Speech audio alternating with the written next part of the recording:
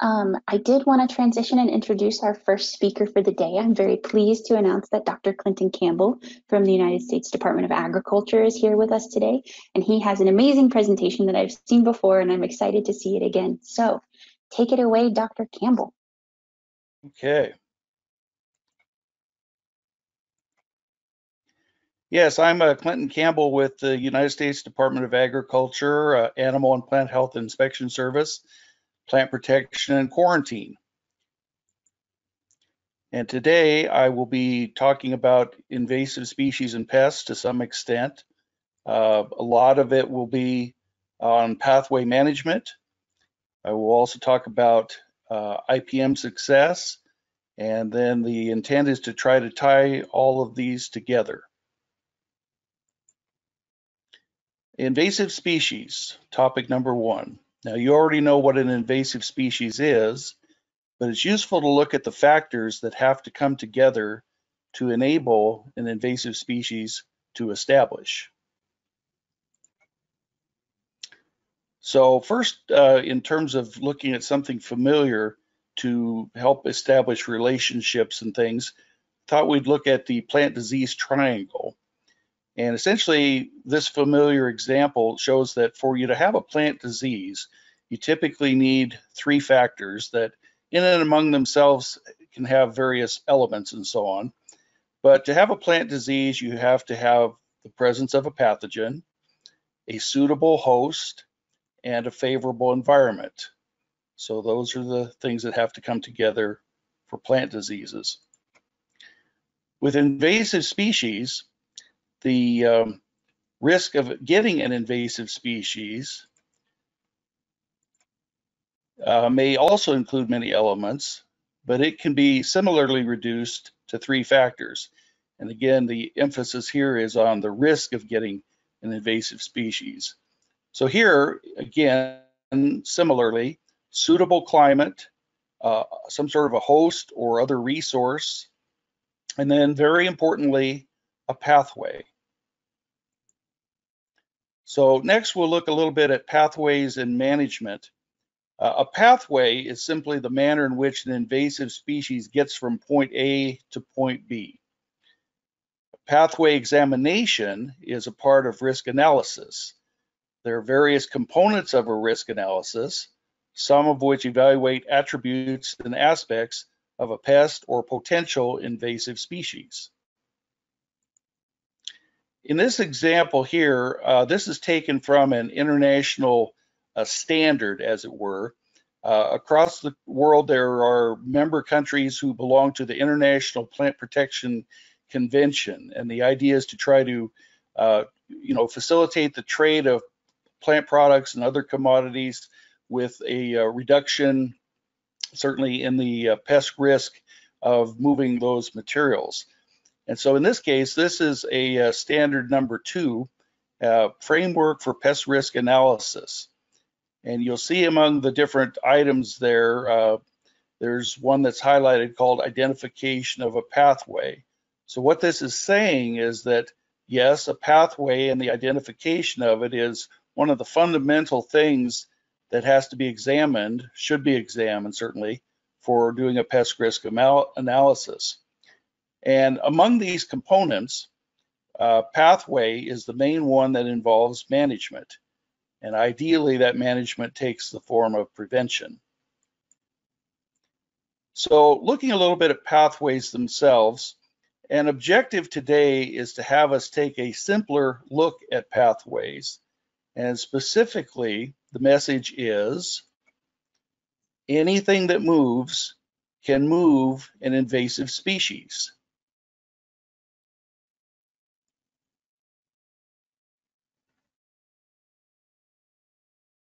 And the graphics there are to help remind us that certainly conveyances of various sorts are prime methods of movement.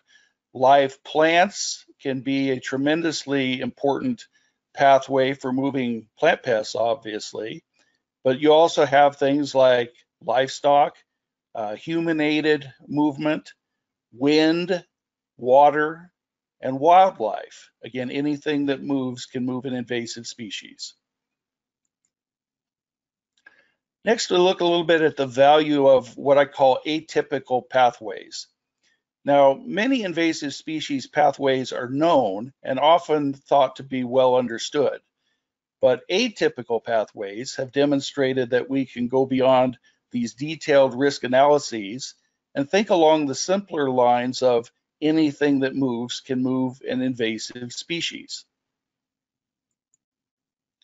So to help demonstrate this is a good case study involving the Asian gypsy moth, Lymantria dispar. Now here in Washington, the European form of the gypsy moth has been a quarantine and program pest for over 40 years. And the Asian form of the gypsy moth has been a quarantine and program pest since the early 1990s. Now, the gypsy moth is not native to North America in any form, whether it's European form or Asian form. European form was deliberately brought to Eastern North America in 1869 for what were at that time well-intentioned purposes, but things did not work out. And then it's spread since then, which we'll look at a little later. And then the Asian gypsy moth started showing up decades later. And in the graphic there, you see the male, and you also see the female moth laying an egg mass. One important thing to mention, the European form, only the males can fly. In the Asian form, both the male and the female can fly. So that adds to the risk. In 1991, concurrent with the fall of the Soviet Union, ships from what were once military ports in eastern Russia began arriving as commercial vessels on the west coast of North America. A new pathway was open, and with it came Asian gypsy moth. The typical pathway for Asian gypsy moth throughout the 1990s involved commercial ships with eggs laid on those ships. Many eradications followed, and virtually all of them were here in Washington. Fast forwarding a few years then, we had an example in the Port of Vancouver, Washington in 2014 involving steel slabs from Russia. And then the bottom two photos, you'll see pictures of those slabs. They're as big or bigger than a bus. And the Customs and Border Protection inspectors and so on who look at ships and things that are on the ships were, of course, examining these slabs for any kinds of pests. And lo and behold, they started finding Asian gypsy moth egg masses, as is shown in the smaller bottom graphic. So, again, this is something that in a way might have been expected just because it was, movement of materials from Asia, but even so, there were certain differences. So was this a new atypical Asian gypsy moth pathway? Well, the answer is yes. In 2013 and 2014, there was an Asian gypsy moth outbreak in eastern Russia, which included the coastal town of Nakata. And apparently what made circumstances unique in that case was the fuel prices for ships were low enough in that coastal town that a number of the vessels from Russia decided they would go up there and get their fuel. And of course, there was an Asian gypsy moth outbreak happening. And so, understandably, I guess, the risk for Asian gypsy moth laying eggs on the ships and cargo increased. And of course, what we saw here on the West Coast was things like these steel slabs with Asian gypsy moth. So, an atypical pathway that had once started as just commercial shipping from Russia to the coast of North America then took a bit of a turn for a while in that fuel prices actually then affected the pathway and changed it such that we got Asian gypsy moth probably from this particular infestation. Next, we'll look a little bit at pathway management. The practice of pathway management is nothing new. Prevention is always the most preferred approach in management. Practical pathway management can be applied regardless of the various terms which may be used, such as exotic pests, invasive species, and so on. So pathway management has a number of elements, and we'll look at focus on those that have to do with prevention methods of pathway management. These include exclusion offshore, exclusion at ports of entry, inspections and mitigation, detection surveys, quarantine, and very importantly, outreach and education. An example of prevention involving exclusion offshore is what's referred to as the Greater Caribbean Safeguarding Initiative. And essentially in the Caribbean region and other places, one of the big concerns are fruit flies, true fruit flies, like Caribbean fruit fly. Think medfly as an example, same kind of thing almost. And in this case, the exclusion took the form of, building partnerships and networks throughout that region so that collectively there could be more exclusion work done to prevent things from maybe even getting, onto conveyances to get shipped in the first place. There could be enhanced pest detection activities, and then there could also be methods employed to mitigate and suppress fruit fly populations in countries that might allow it to be moved to other countries. And in no small part would have been something like Florida being something that we would have been interested in safeguarding, certainly from some of these other fruit flies. Another prevention method is exclusion at the ports of entry. As mentioned with the steel slab example, the Department of Homeland Security, Customs and Border Protection, or CBP, they're the ones who inspect shipping containers and other things, of course, that come in on various conveyances, whether they're ships, planes, etc. And so that kind of prevention through the, at port arrival inspections and so on has a lot to do with managing that particular pathway, because if something is found at a port of entry and it's recognized and identified as being a pest of concern, there are a number of methods that can be employed with that particular cargo. In some cases, it can be returned to the point of origin. It could be destroyed on site, or in some cases, depending on circumstances, it could be treated, such as through fumigation. Another method of prevention in terms of pathway has to do with inspection, but of a little different sort. Mentioned earlier live plants, and live plants, of course, in their various forms, whether it's seeds, cuttings, etc., can certainly bring pests with them, as we know. And in this case, imported propagative materials are inspected for pests and diseases across the United States near ports of entry. There are 17 or 18 what are called plant inspection stations that USDA has that have as one of their primary functions the inspection of live plants and plant parts for pests. And so this is an important function.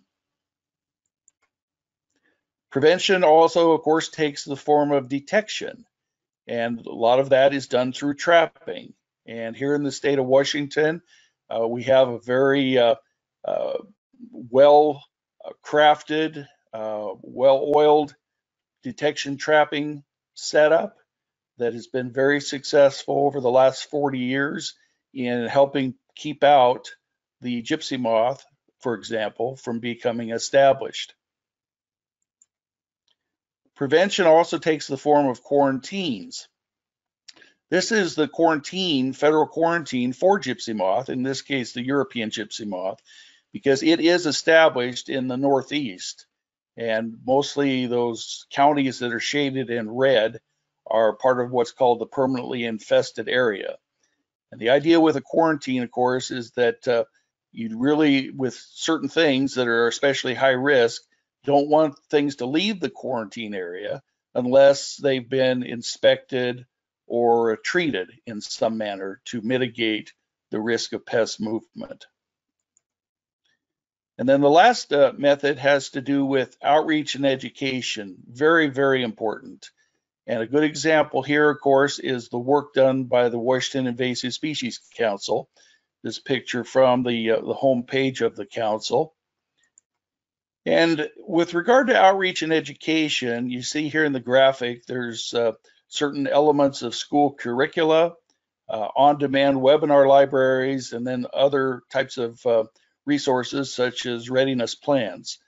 And of course, this kind of outreach and education has great value in that it can, start helping people at an early age, and they can carry it with them and be all the more skilled and aware of invasive species risks and threats, more so than was the case a number of decades ago.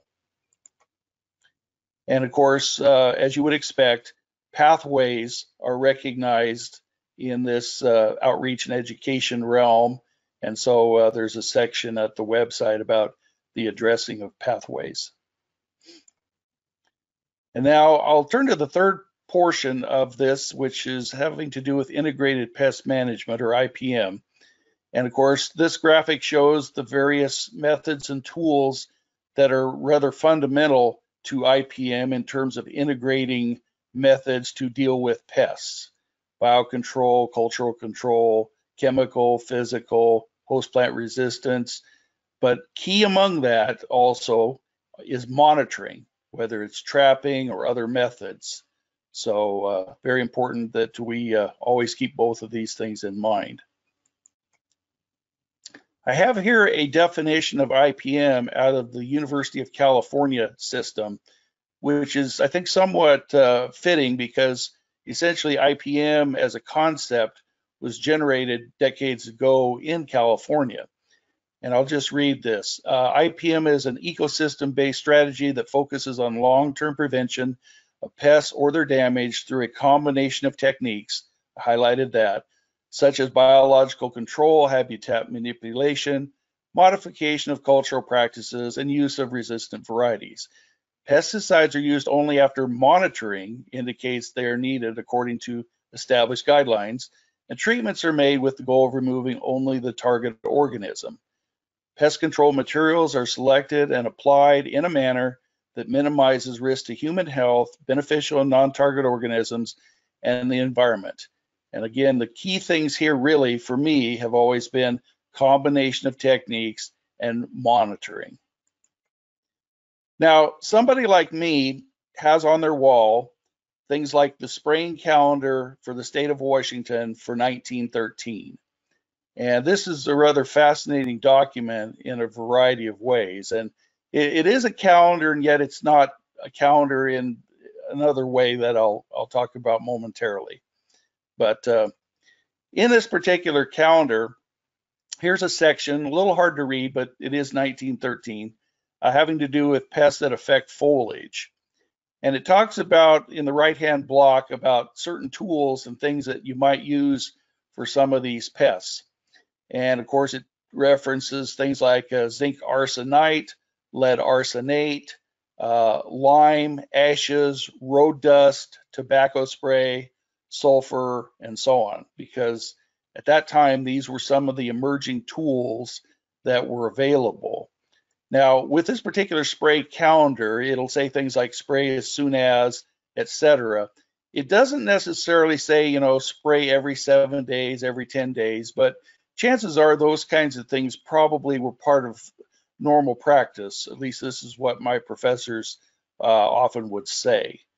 So that was the situation happening here in the state of Washington over 100 years ago.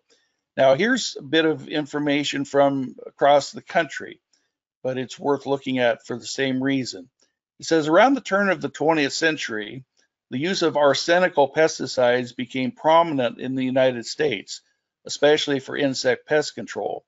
Lead arsenate was employed extensively on apple orchards, but was also used for control of agricultural pests in vegetable fields and other fruit orchards.